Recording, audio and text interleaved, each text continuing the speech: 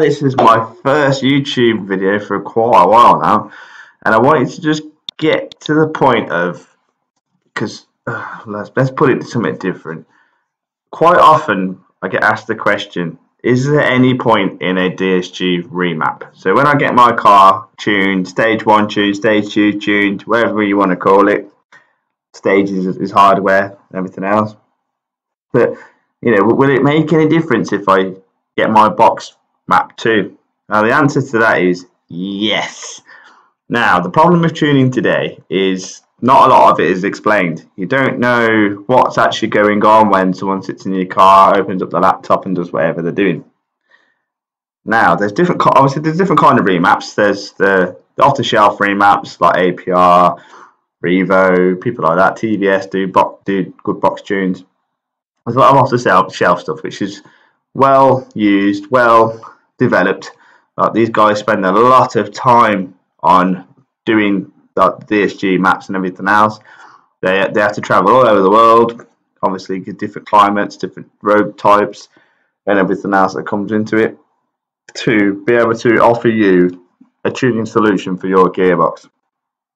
Okay, which is, it's very good. It's very good at what it does. But what is it that it is? What is it that people do? What have you got available? What is a DSG remap? And how does it benefit me? There's all the kind of questions I kind of get all the time.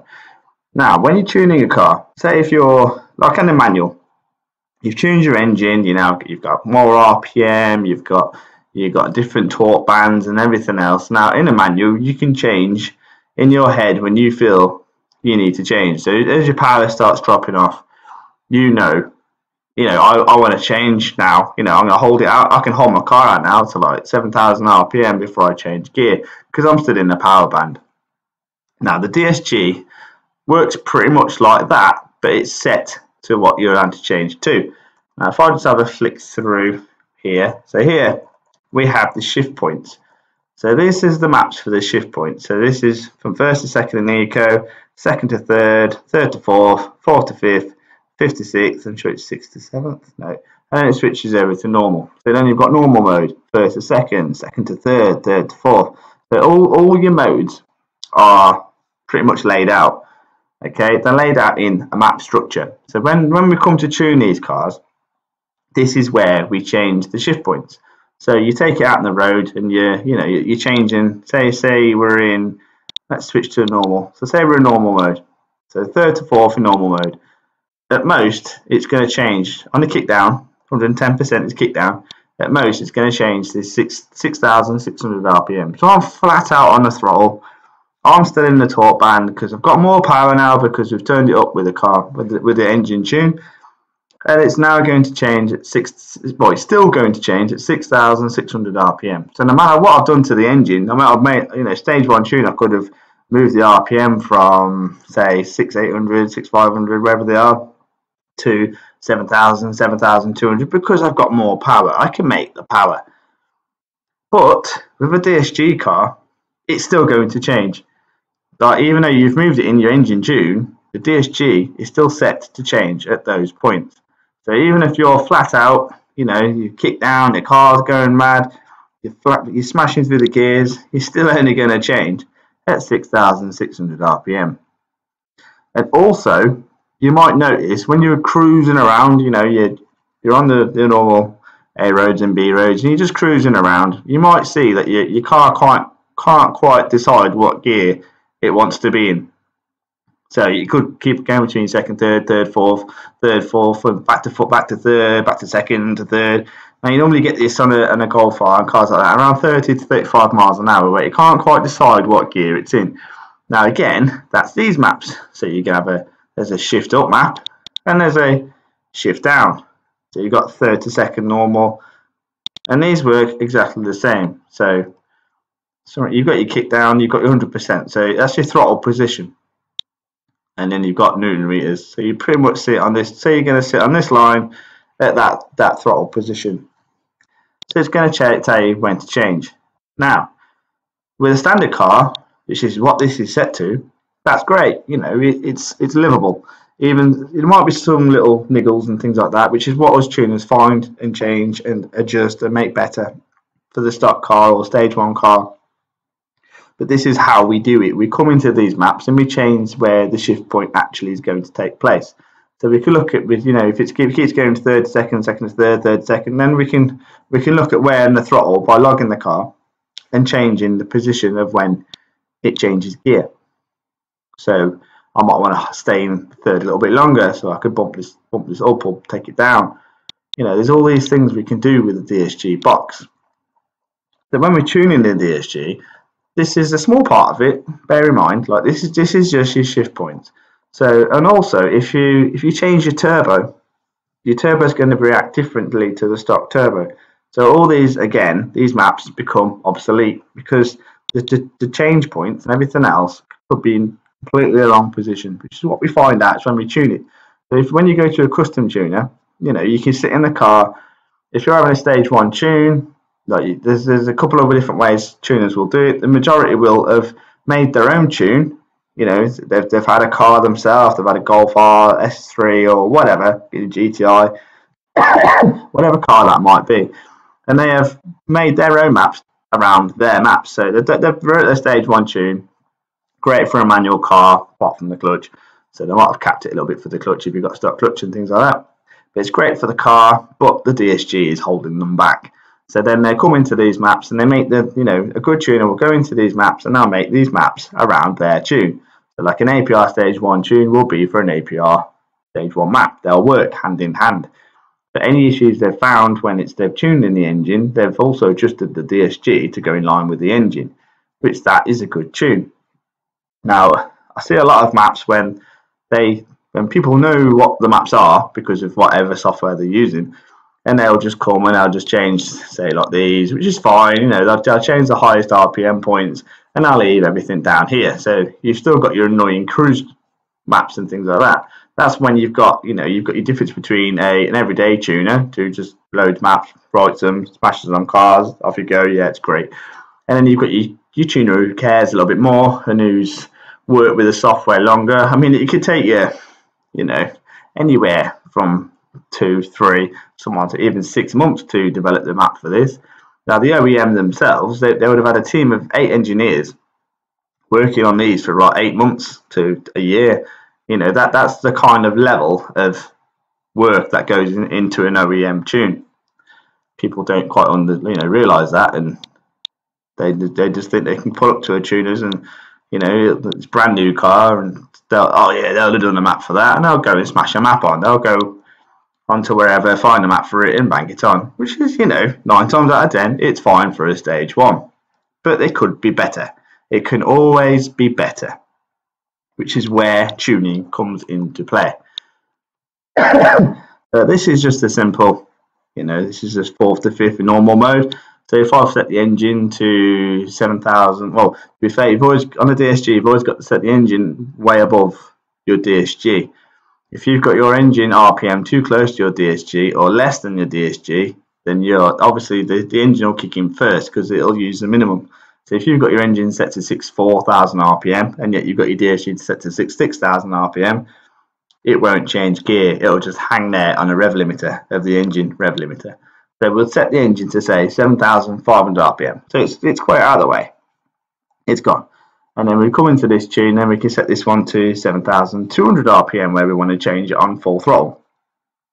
And that's great. That's tuning. So you're using your entire rev range that you've got from your tune, which is what you want, right?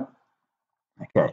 Also in these maps, there's also map part. There's little 2-bit things here, little 2D things that are for like torque limiters and such forth. So in here, like here you got here's your launch control limiters. We can change those, ESP on, ESP off. We've got, here goes a torque limiter. So we've got an engine moment about speed. So it's torque based on speed. So it's set to 400 Newton meters. Okay, so even if I set my engine to, so I've tuned the engine and I'm putting out 450 Newton meters, 500 Newton meters, whatever that might be, you can still only ever get 400 Newton meters because your gearbox is set to 400. So no matter what I do on my engine, the gearbox will still cap it because they talk to each other. The DSG talks to the engine and the engine talks back to the DSG, so it knows where both of them are. So again, if you don't get your DSG tuned with your engine tune, they're never going to be in sync, which is always, it's always a great thing to do. What else we got? Oh, also shift changing speeds. So the DSG also in the map has maps for how fast it can change shifts. So how fast is my shift actually going to be? So when you go from, this is switching times in sport mode. So if we look at the sport mode switching times, let's get that back up. If we look at the sport mode switching times and say, Triptronic, Eco, let's look at the Eco. It's probably not a good one. If we look at torque reduction, Tiptronic and torque reduction, switching time sport, switching time eco. So if we look at these two here, look. If we've got the sport mode and the eco mode, you can see straight away how much faster the sport is compared to the eco. Now this is what the manufacturer's done to make you feel like when you're in sport mode, it feels amazing, it changes fast, it revs higher, all these kind of things. Now we can go even further into this and make them even quicker, okay? So we can make your eco the same as your sport, we can make your eco faster than your sport, we can make your eco faster, your normal faster, and your sport even faster. There's lots of things we can do with this, as long as it's fast and it's slow enough for the clutch to be able to engage itself, then we can push the limits. On say a stage 1, you're looking around 10% quicker, 10 to 15% faster shifts, which it makes all the difference. So if you've got your draggy out and you're nailing it down the strip, you want those gears to change as fast as possible in the perfect position, so you stay on boost, you stay on the power, so you get the best times. This is what DSG tuning is all about. It's making it as fast as we can, making it rev to the points we want to rev it to, and then obviously there's maps for maps for doing the clamping pressure and all these kind of things, all in here. Okay, so they work hand in hand with your ECU on your engine. So no matter what you do to your engine, you will always be limited by your gearbox. So anyone out there who's looking at getting a tune and having their the stage 1 done and got a DSG, diesel, petrol, whatever, have a think about your gears. Even if you go to a place where they actually tune the car, or even if they say they tune the car, just drive your car and write down what annoys you. Okay, where does it shift that really annoys you? Okay, well, I'm cruising along like third gear, like I said before, 30 miles an hour, and it keeps changing up to fourth and back down to third and all that kind of stuff. How you tune at this? Because we can adjust it. If we haven't already come across it already, then we can adjust for it, and it makes it better for everybody else. So always, when you're going for your DSG tune and things like that, people like APR, they pretty much get rid of most of that. They're pretty good at stuff like that. So when you get a tune from them in other places that actually specialise in what you want, obviously the mixed tuners, there's quite a few that all do multiple cars. They're not really specialists, but they should still be able to help with how you want your gearbox done and things like that. So just make it tuning fun a little bit and make it more around you and the way that you want your car to work. So always think about getting your DSG tuned every time you get your engine tuned, just to keep it all in sync and all in line. Even if you have your engine tuned first, then take it away, drive it, see what annoys you. Obviously the things like the gear changes at top level, the maximum RPM and things like that are going to annoy you. Obviously you're going to want them changing, but just write it down, see how you like it, see what your times are with draggy and things like that, and then take it from there and drop it in the comments if you've gone somewhere and you've changed something, and see what they've said. Okay, so thanks for listening. This is a DSG tune. This is just a stock one. This is what we see when we tune them. So of course something like this can't be done in half an hour. It's something that we do over a certain amount of time. A lot of it is by experience and driving the car.